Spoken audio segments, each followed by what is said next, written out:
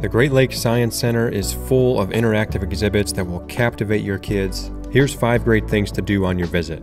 The NASA Glenn Visitor Center alone is worth the trip. The centerpiece is the Skylab 3 Apollo Command Module, which orbited the Earth for almost 60 days. The NASA portion of the museum is really big.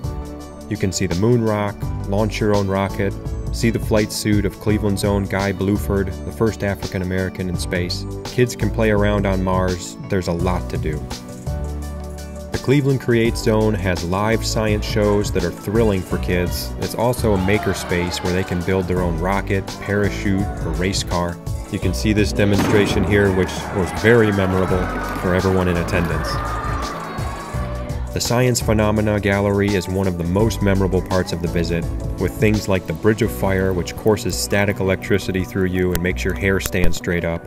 Probably should avoid this if you have a pacemaker. These are hands-on exhibits for people of all ages. Children especially should have a blast here. They actually have a separate playground for toddlers and young kids up here. The Steamship William G. Mather is a maze of iron and engineering.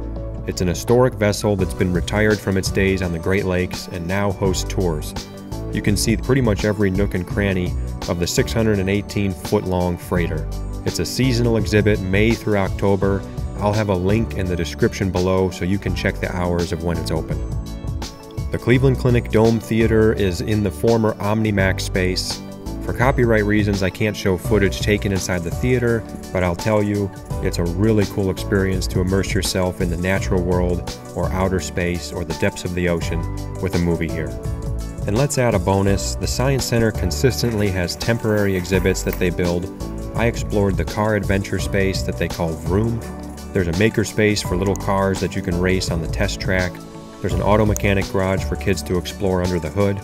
If you're watching this in 2019, Vroom is open now until September 2nd. If you're watching after that, check out the link below to the Science Center website to see what temporary exhibit has taken its place. Thank you so much for watching, and please comment below with your favorite things to do in Cleveland with the kids.